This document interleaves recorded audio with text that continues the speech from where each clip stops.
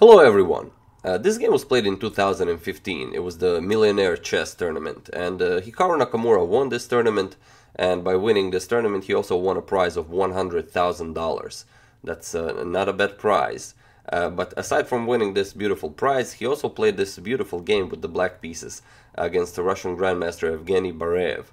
And, well, okay, he was a Russian Grandmaster till 2015.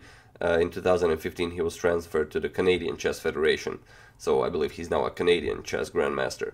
But nevertheless, in 2003, Mr. Barev was ranked number 4 in the world with a rating of 2739.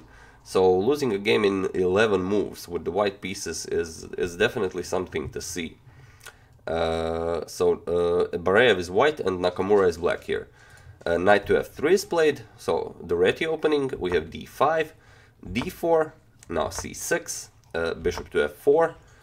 Queen to b6 by Nakamura, now b3, protecting that b2 pawn, knight to f6, we have e3, now knight to h5, going for that f4 bishop, now bishop to g5, h6, bishop to h4, and knight to d7. And here we have a blunder by Mr. Barev.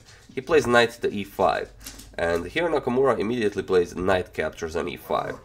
And, well, Barev has a problem here. If you capture the knight with d captures on e5, you get queen to b4 check. And if you, after you cover up, either with the queen or with the knight, well, simply knight to d2, you lose the bishop on h4. Queen captures on h4.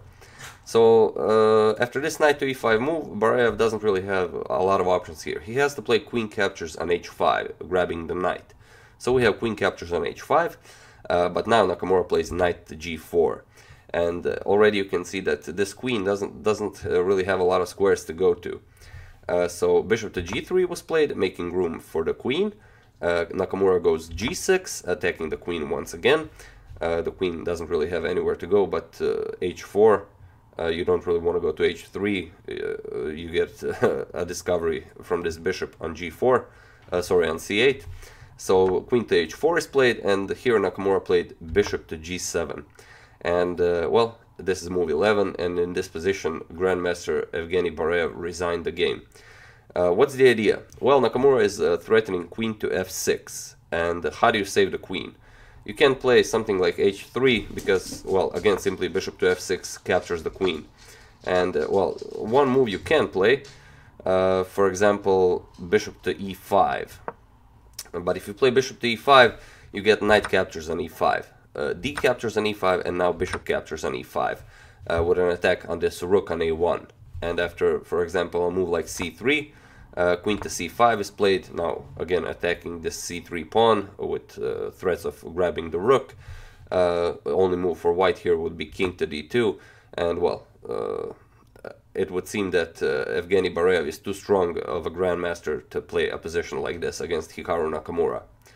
So yeah, after this knight to a bishop to g6 move, Barev resigned, and, well, Nakamura won the $100,000 eventually.